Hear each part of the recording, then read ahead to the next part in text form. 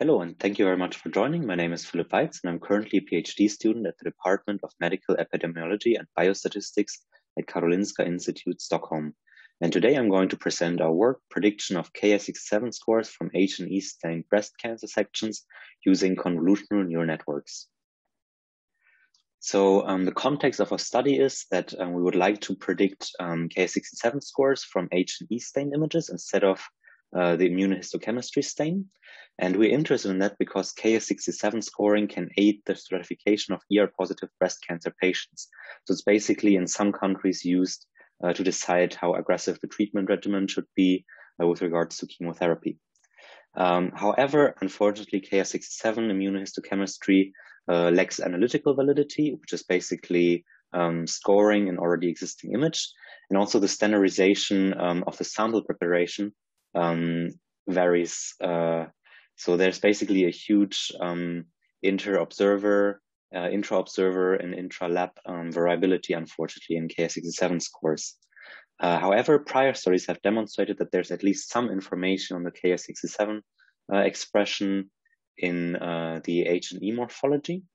However, these prior studies largely relied on manual registration of consecutive slides or tissue sections, and or restaining of H&E and immunohistochemistry.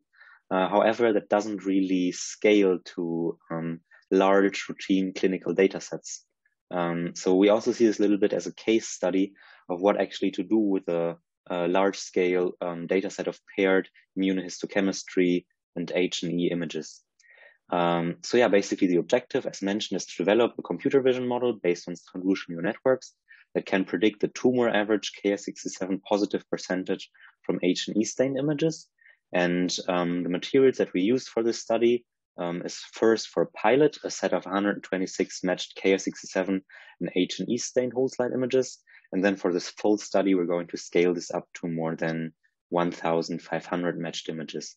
The results that I'm going to present now only refer to this pilot, however. We compared 4 models so far.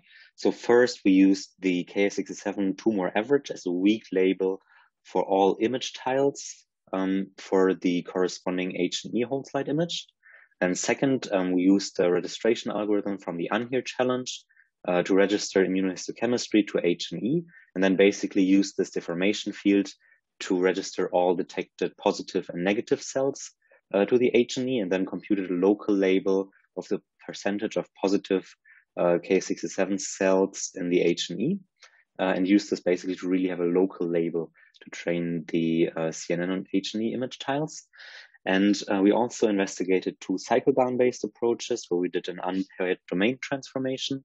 And the first one, we basically transform H&E tiles to the Ki67 domain, train a CNN in the Ki67 domain to predict the Ki67 score, and then apply this model to the fake H&E to Ki67 images.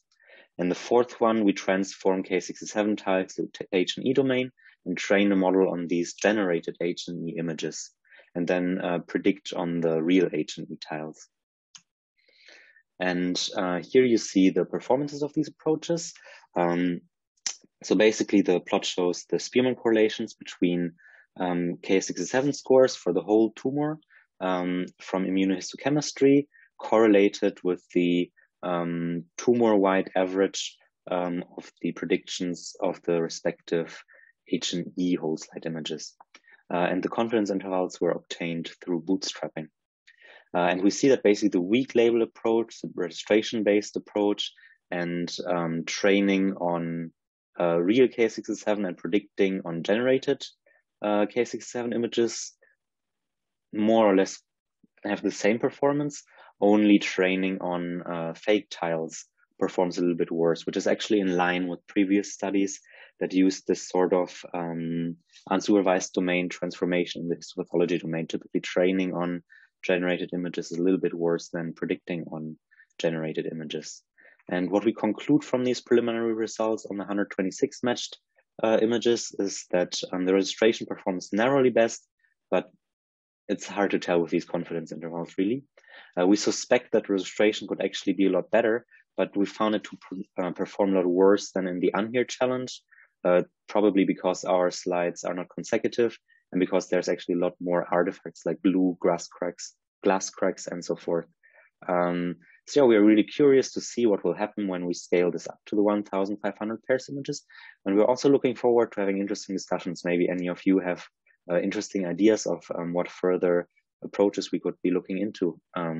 So yeah, we're looking forward to discussing this with you. Thank you very much for your attention. And finally, I would like to thank my co-authors and the other members of the predictive medicine group